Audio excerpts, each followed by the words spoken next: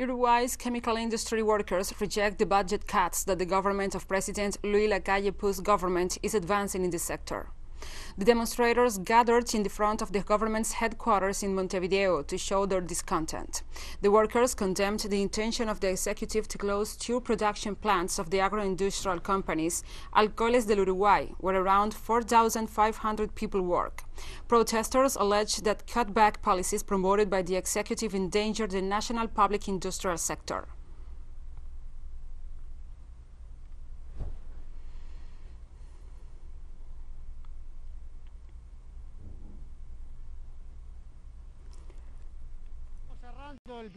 We are concluding the first program of the mobilizations for the defense of the national industry, the agro-industrial project of ALUR.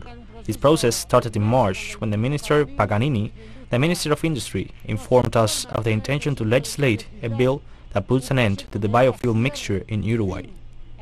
In this regard, we have the ALUR Capur plant and the ALUR Paysandú plant. One of them makes the mixture for naphtha, the other for diesel, and the one that is in check is the Luca Purru plant that produces biodiesel. There are 3 articles of the Accountability Act that basically remove the obligation of the Uruguayan state to produce biofuels, biodiesel in this case. That's why they are closing the plant.